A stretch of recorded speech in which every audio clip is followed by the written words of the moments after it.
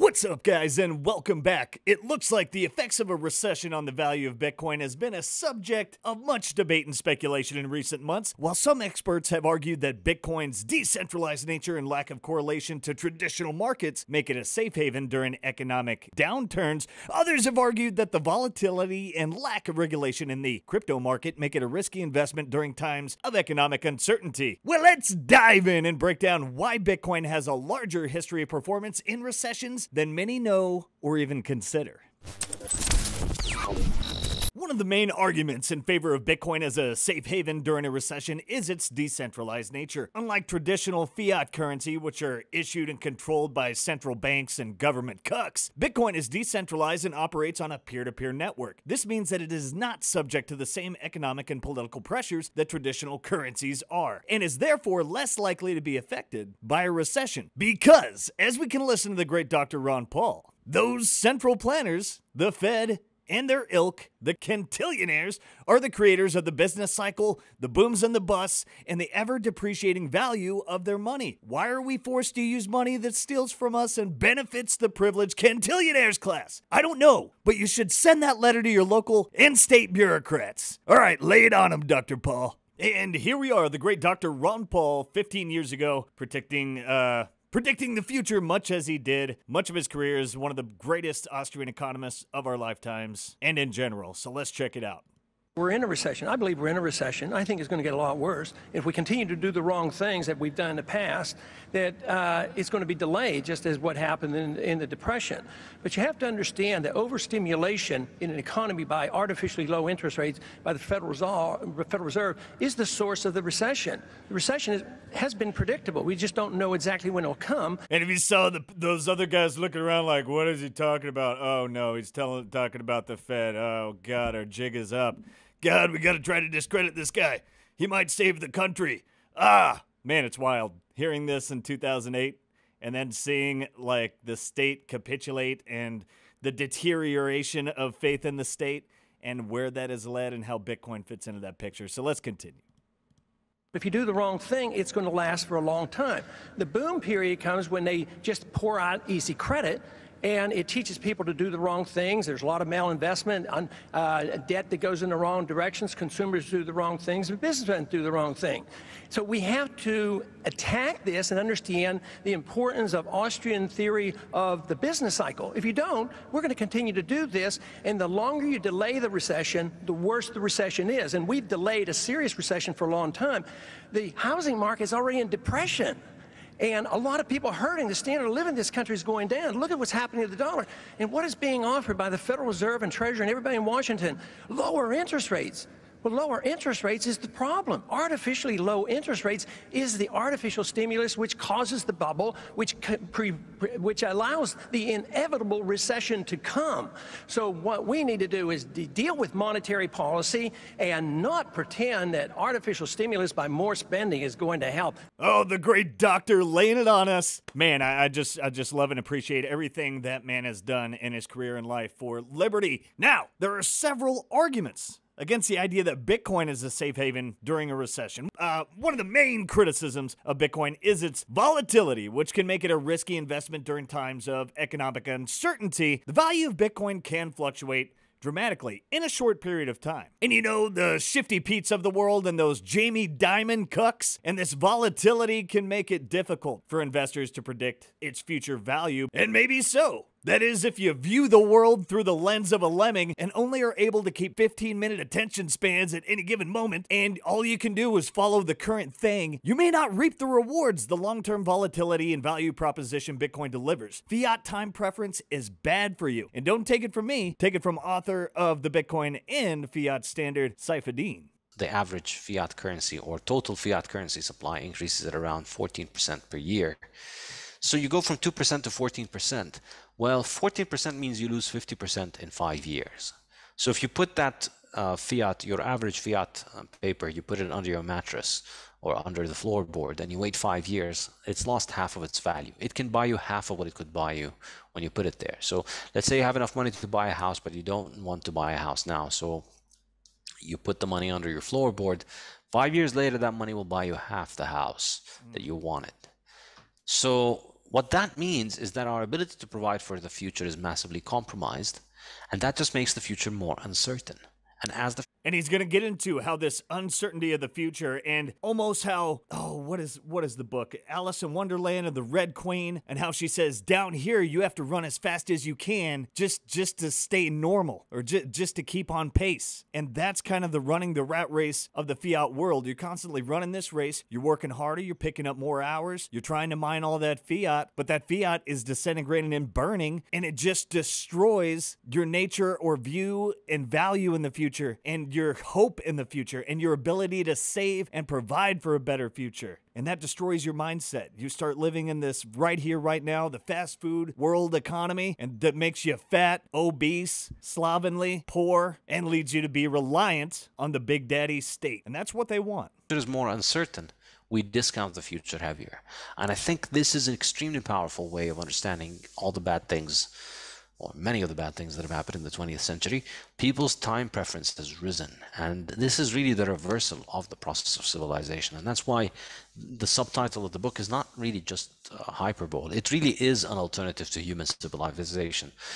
Fiat is a way of just getting everybody to become a debt slave with no potential for thinking for the future, and therefore little prospect for civilization, little prospect for investing in the future, for wanting to provide for the world, wanting to provide a better life for the world, for your future self. And so everybody's just constantly becoming more and more high time preference, becoming more and more present oriented.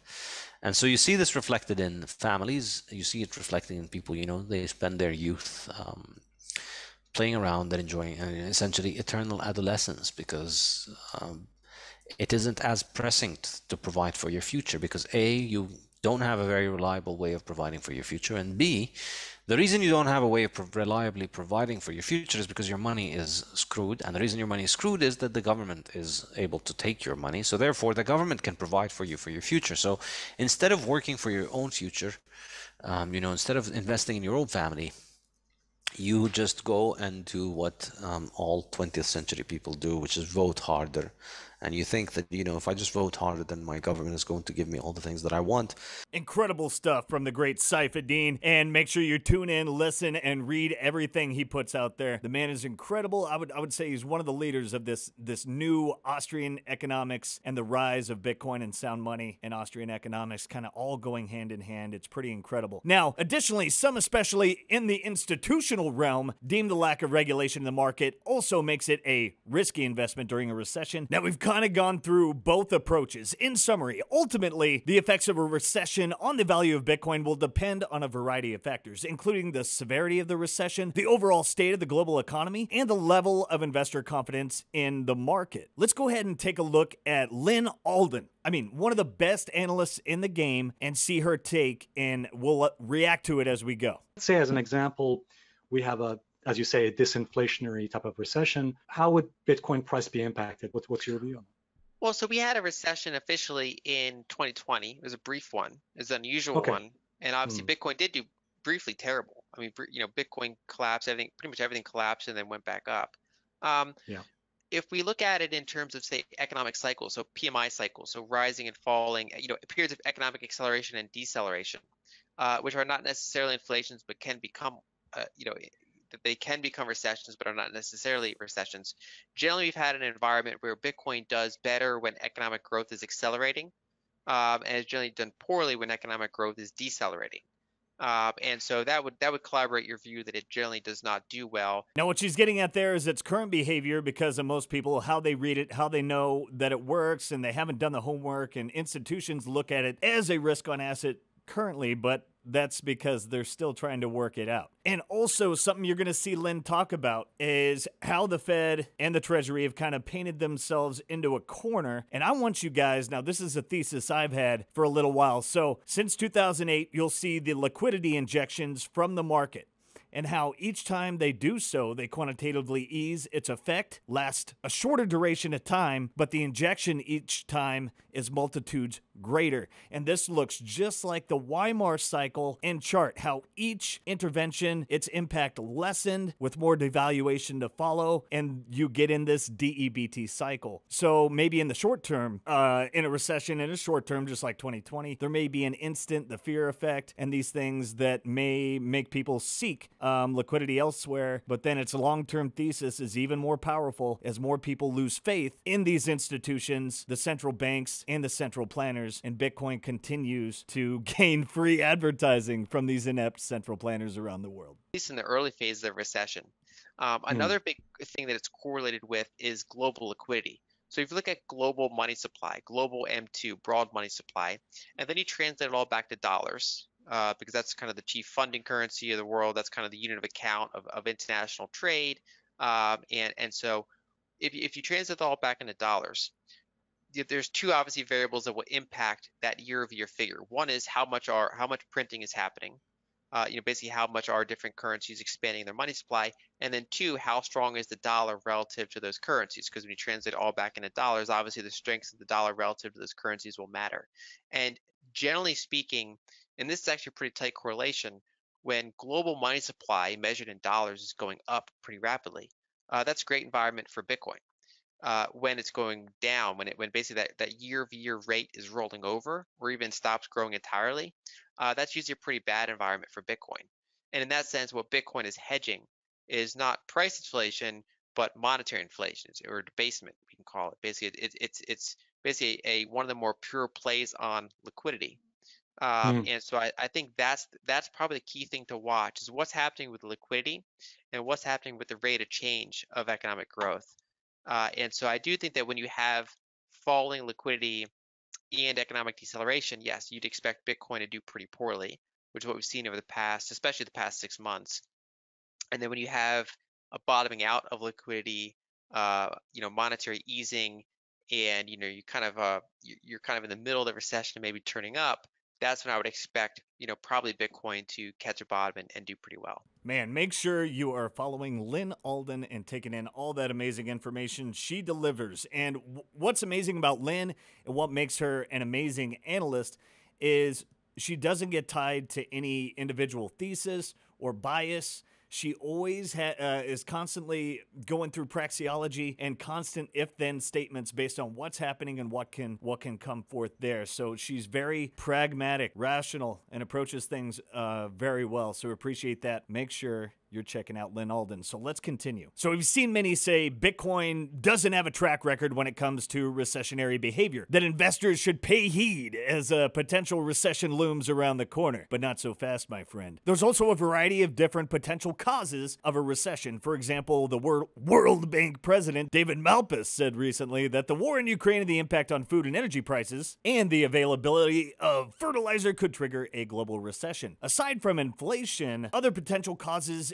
include a Fed mistake, which may be unavoidable because it's held interest rates close to zero for so long, leaving it no choice but to raise interest rates while the economy slows and debt to GDP is over 130%. So here we are. We're entering a period of some may see global economic turmoil that we have maybe never experienced, and you may be wondering, will Bitcoin go up in the recession? Unfortunately, no one can know with full certainty the answer to this question, and as we can't predict the future. And as we discussed with Lyn, the process of being a true analyst, constant if-then statements and praxeology until the most real rational outcome finally presents itself. With all that being said, it is encouraging to note that Bitcoin was created during the last global recession as a way to mitigate the financial uncertainty created by banks and federal governments. During the economic crisis, perhaps even more encouraging is the fact that during recent recessions in countries ranging from Greece to Zimbabwe, Bitcoin prices have noticeably spiked. Bitcoin has helped numerous countries during nationwide recessions, and what this all means for speculators, will Bitcoin go up in a recession of a larger scale? Now remember, Bitcoin is tied to no country, and sometimes in the US we have tunnel vision, as this almost kind of conceited narrow view instead of taking in the much bigger picture. Bitcoin is global, open and settled 24/7 all over the world. So Bitcoin's history is much more thorough in a sense than we believe. So let's go back in time to the last global recession, known as the Great Recession of 2008. The Great Recession was the longest period of economic decline experienced on a worldwide scale since the Great Depression 80 years earlier.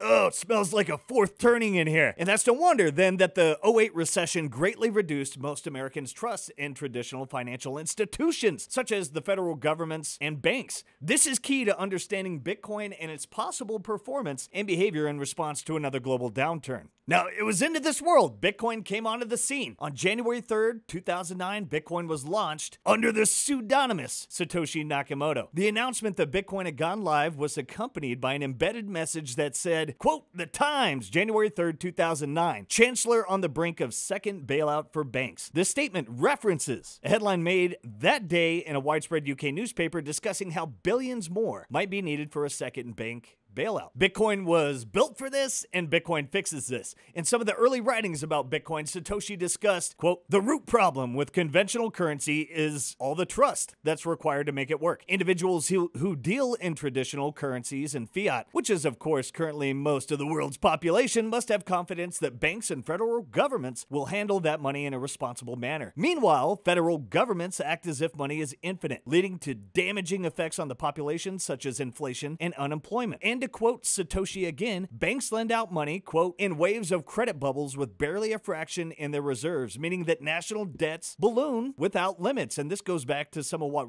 Ron Paul was telling us about the business cycle and the Fed earlier. In other words, Bitcoin was created to both survive and thrive during the next global recession. Let's go ahead and take a look country by country on some of the success Bitcoin has seen in recessions. All right, let's go ahead and get it started up here with Turkey. As we can take a look, during Turkey's financial struggles in mid-2018, the national fiat currency lost 20% of its value in a single day. Just a few months later, the country's inflation reached 15-year highs. Meanwhile, the volume of trades on exchanges based in Turkey went up 37%. Their largest crypto exchange raised trading volume by 63%, and a smaller trading site reported 100% spikes in trades. Let's look at Venezuela. In 2013, steep inflation making even the highest denomination of a printed bill worth around 2 pennies, that left many people unable to pay for essential goods. Venezuelans found relief in Bitcoin. The Venezuelan Bitcoin brokerage site, Sir Bitcoin, surged its user base in just 2 years from 450 to 85,000, and the trading volume from Venezuela on